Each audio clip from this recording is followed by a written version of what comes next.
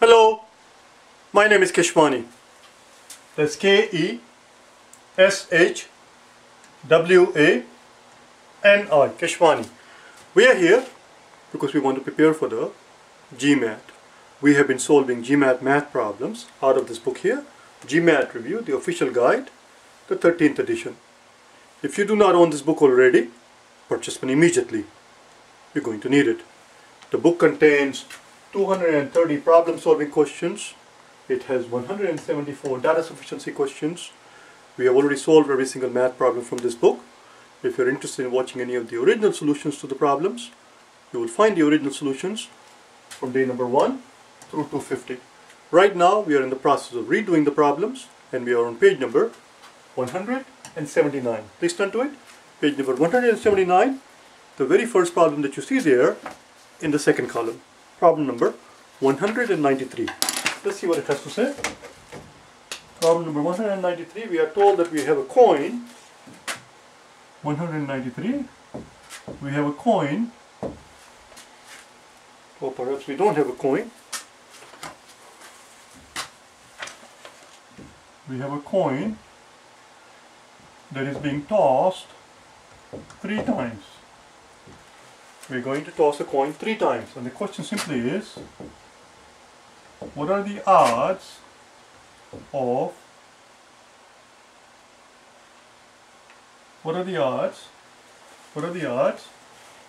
that we will get at least one tail? At least one tail. We might end up getting 2 tails out of the 3 tosses. It is also quite possible that on the 3 tosses we get tails on all 3 of them. But the question here is, what are the odds that we will get at least one tail? Well, what we have to first understand is that, let's first get the notation right. So we want to get at least one tail, which we're going to represent with the probability of getting at least one tail. Let's use letter T for tail, and we want T to be more than or equal to 1. The odds of getting at least one tail, which means T has to be 1 or more. It could be 2, it could be 3, it could be just 1. This represents the odds of getting at least one tail. And this odds of getting one tail, is equal to 1 minus the possibility, the odds of getting heads, getting no tails. 1 minus the odds that T is going to be 0. In other words, we do not get any tails at all. We do not get any tails at all. The odds of getting at least one tail is 1, which is 100%, minus whatever the odds are of getting no tails at all.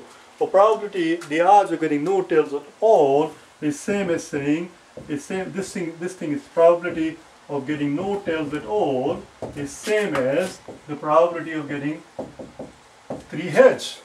Well, if we get 3 heads on the 3 toss, we're getting no tails.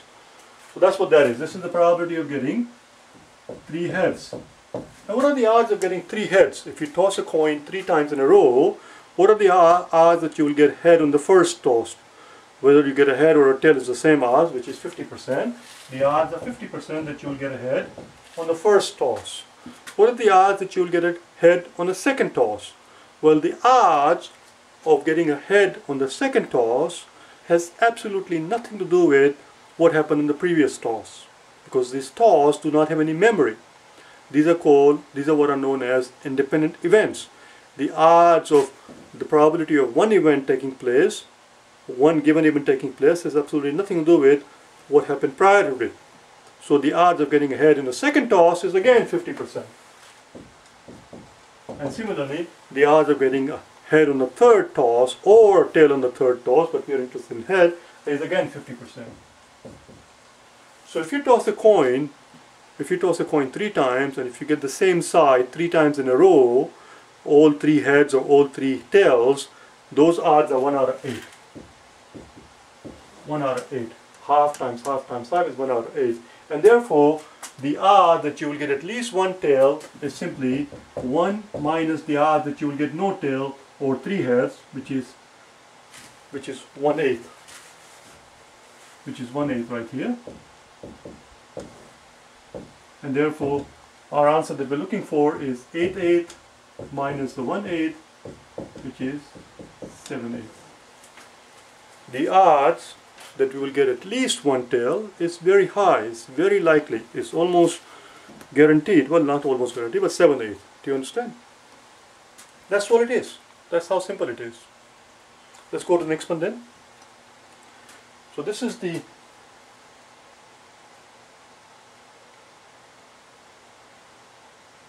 one tail. Is that what the question was asking? Listen, whether they were asking for at least one tail or one head, the answer is not going to change. The same thing.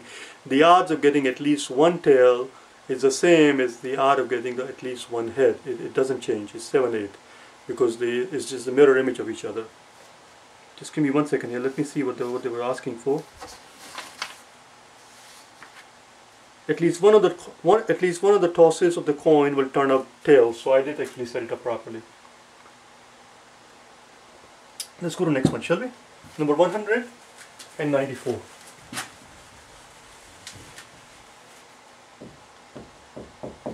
In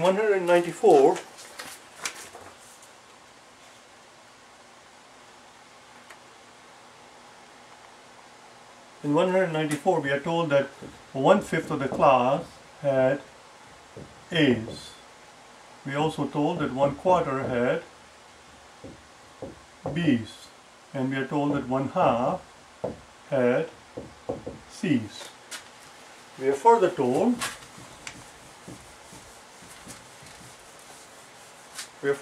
that the remaining 10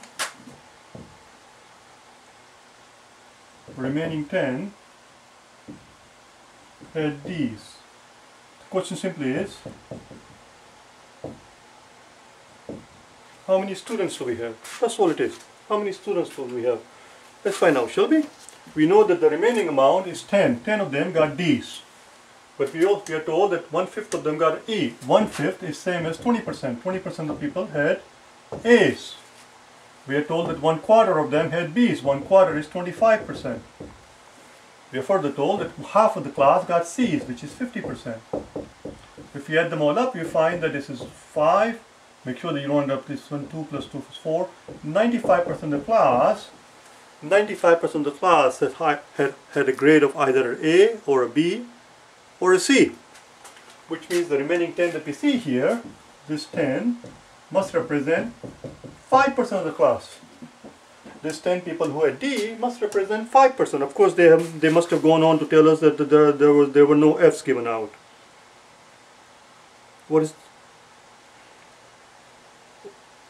of the final grade received by a student in a certain class?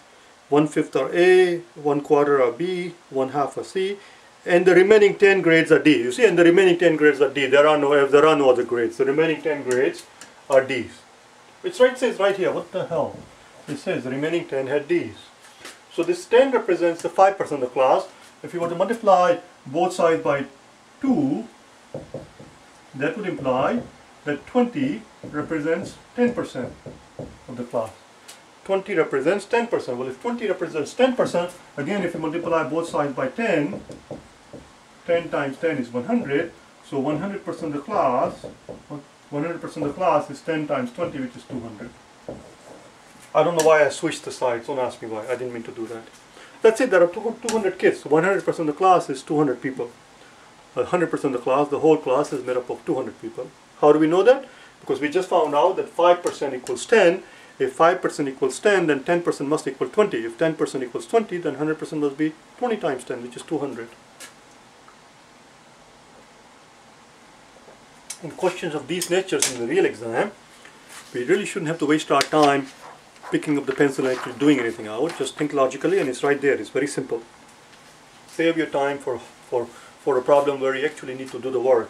Of course, I have no choice but to do it on the blackboard, because I can't just stand here and flap my gums, obviously. I have to do something on the blackboard, so that's what we do it, just for the sake of formality. But there wasn't actually much here to do at all in terms of paper and pencil. Do you understand? Very simple. 5% is 10, 10% is 20, therefore 10% will be 20, if 10% is 20, 100% will be 200.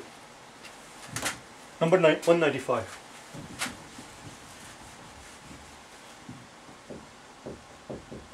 Number 195, we are told that as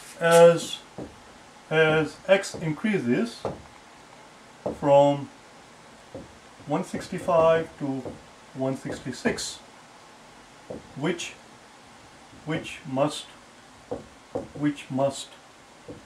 increase. And this is what is known as a 1, 2, 3 problem. A 1, 2, 3 problem, where they give you 3 statements, Roman numeral 1, 2, and 3. Listen very carefully, okay? In a 1, 2, 3 problem, most people have this nasty habit. I found out that most people have this nasty habit where they sit down and they analyze each one of these 3 statements individually, separately, and they work through the entire problem, all 3 of the statements, and then they've come up with the right proper combination that they think is that they arrive at, and then they, at the very end, they wait and see which of the combination that are given in the answer choices matches with the combination that they arrive at. Don't do that. These are 1, 2, 3 problems. It's very straightforward, very simple. Work on one statement at a time, get rid of the impossible answers, work on the next statement, get rid of the impossible answers, and if you don't have the time to work on all 3 of the statements, then raise your odds to whatever you can raise, 50-50 or 1 out of 3, and just pick one and move on. Or once in a while it is quite possible that one of these 3 statements, actually I should say once in a while, that is actually the norm. I retract that statement. They give you 3 statements, and typically, okay, I'm rephrasing the whole thing, I retracted the statement that I just made. In a 1, 2, 3 problem, typically one of those 3 statements is actually more difficult than the other 2. Obviously, by definition, it's a tautology.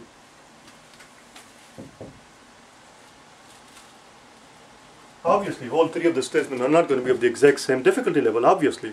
So if there are 3 of them, one of them has to be the easiest, and one of those 3 has to be the hardest one. I typically tend to save the hardest one, the most difficult one, until the very end. So if second statement turns out to be the most difficult statement, if the second statement turns out to be more difficult for me, I just skip it. I go to the third one. And I look for the right combination and raise my odds. Do you understand? Let's do it together. Enough of the talk. Let's do it together. What does tautology mean? I said, of course, one of those 3 statements has to be the most difficult one by definition.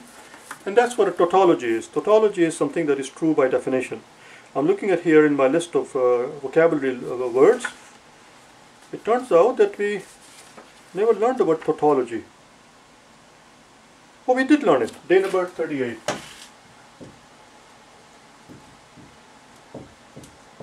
If you're interested in improving your vocabulary, just type in GMAT vocabulary words.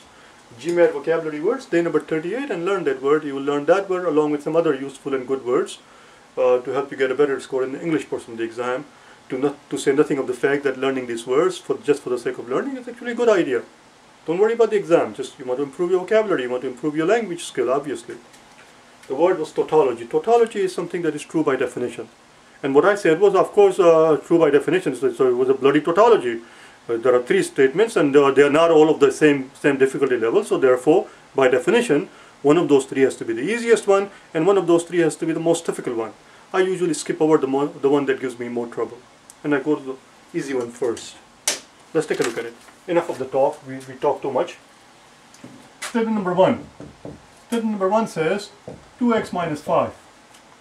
Well, do you think that as x goes from 165 to 166, this thing is going to go up? And just because they tell you that it goes from 165 to 166 does not mean that you have to actually keep it as 165 to 166. You could actually tell them to go F themselves and make up a smaller number.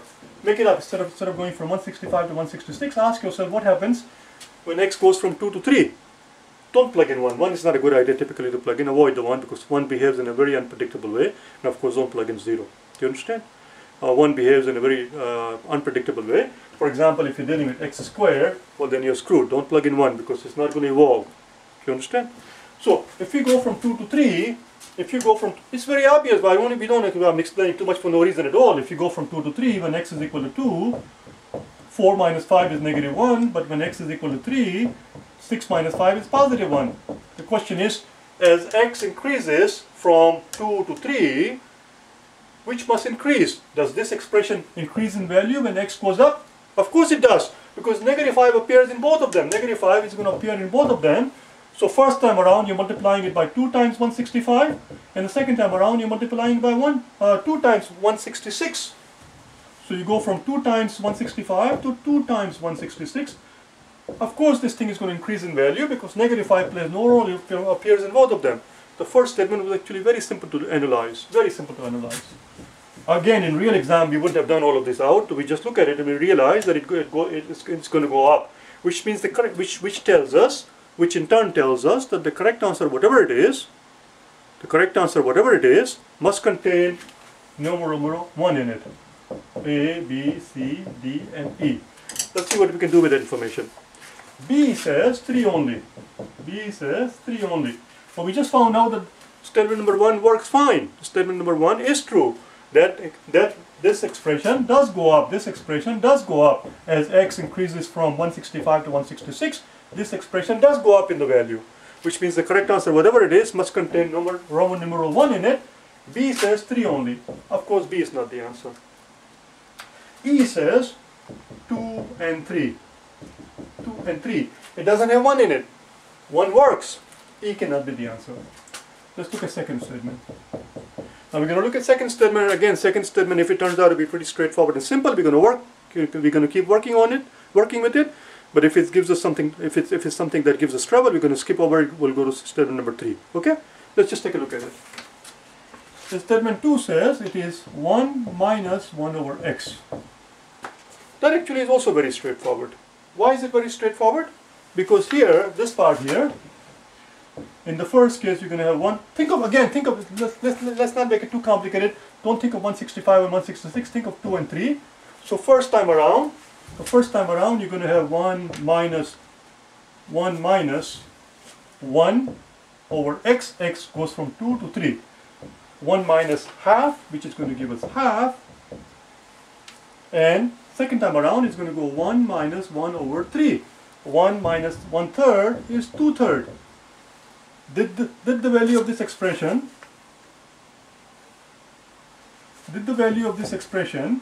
go up? Did the value of this expression go up as x went from 2 to 3? As x went from 2 to 3, did the value of this expression go up? The answer is yes. It went from half to 1. It went from half to 2/3. The value of this expression did go up from a half to 2/3, which also tells us that the correct answer, whatever it is, must contain 2 in it. It also must contain 2 in it. Let's look at the answer choices one more time.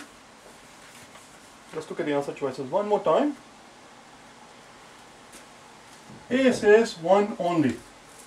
1 only. Well, statement number 2 we just found out works. It cannot be 1 only. It cannot be 1 only. That's it. I'm going to actually go back and actually fix something. You might think it is silly, but I'm going to fix it because I will feel better. I like to stay with my system here. I do not know why I did that, because I was too busy talking. So I'm going to go back and stick with my system here. What I do typically, this is just what I stick with my system, is that first time around I cross it out like this. B and E are gone. Second time around, it's A that is going to be gone, and now I put a second 2 crosses. 2 crosses tells me that it was a second round. Do you understand? Let's move on then. What else can we cross out? Is there anything else? If there is one more answer choice, that we can cross out between C and D, then we're done. Let's see what one of the answer choices says. C says, C and D. C says 1 and 2. 1 and 2. And that we cannot cross out. We cannot cross out because we just found out that 1 works and 2 works. Let's see what D says. D says, now you see, D does not say 1, 2 and 3. The only way D could also stay is if it says all 3. If it says all 3. In that case, statement number 3 is also a possible candidate as being correct. But D says 1 and 3. It does not have 2 in it. That's it, we are done. Answer choice D is also wrong. because it doesn't have 2 in it. We just found the statement 2 works, and therefore the answer is C. The answer is C. That's it. That was the end of it. Now as far as the exam is concerned,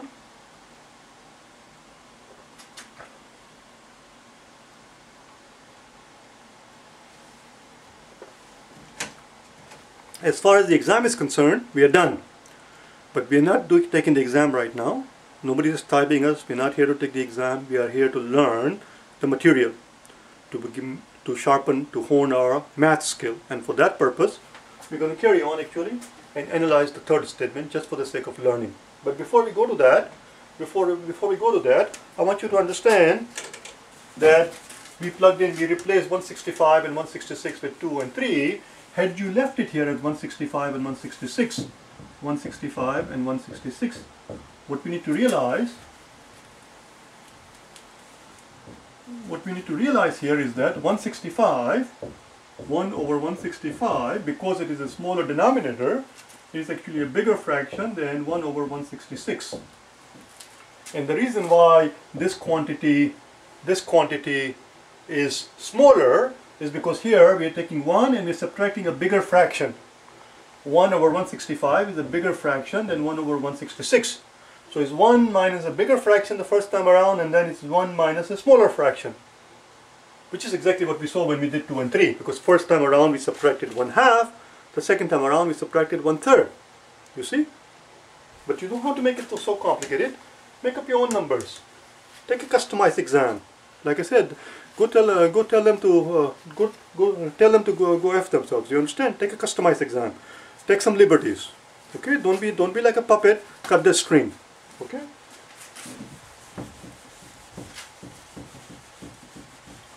Let's look at third statement. I'm not going as far as to say that you should use the 4-letter word. Never. Never, never, never. What I'm suggesting on the other hand is that you should use the 9-letter word. Tell them to fornicate off. Do you understand? Number 3. Number 3 tells us 1 over x squared minus x. 1 over x squared minus x. Again, we are doing it simply for learning purposes to see what's going on here. This can be written as 1 over x times x minus 1. X can be taken out as a common factor. As you can see, x times x is x squared, and x times negative 1 is our negative x. I shouldn't have made a mess like that. Now I have to rewrite it.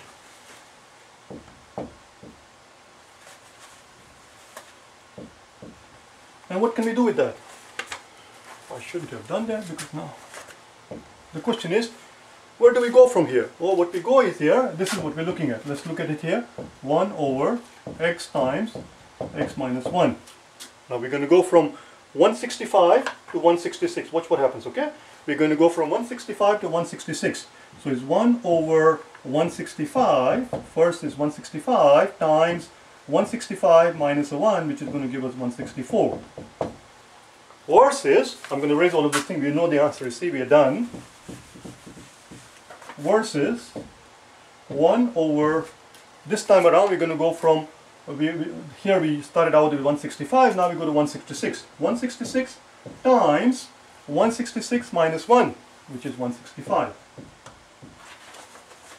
Which is 165. Are you with me so far? And we're comparing this quantity versus that quantity. What do you notice? What we notice is that 165, I don't know what the hell this says. I don't know what this says here. It's supposed to be 164. This is not 144. This is supposed to be 164.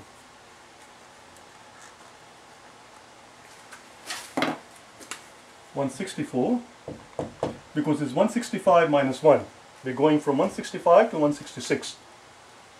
So it's 165 minus 1, which is 164. And this 165 comes from 166 minus 1. It is 166 times 166 minus 1, and 165 times 165 minus 1. You see, x times x minus 1. So what we notice here is that 165 appears in bottom of both fractions. It plays no role. If we were to multiply both of these expressions by 165, it will drop out. And now we are done. That's it. We are done. What we are left with here is 1 over 164 versus 1 over 166. And because 166 is a bigger number in the bottom, it has a bigger denominator. Therefore, this is a smaller fraction, this is a larger fraction, and the conclusion that we arrive at is that if we go from 165 to 166, our expression will go from 1 over 164 to 1 over 166. Our expression decreases. The value of our expression decreases, does not increase. We were looking for a scenario where the value of the expression increases. Here, the value decreases. The value of this expression decreases.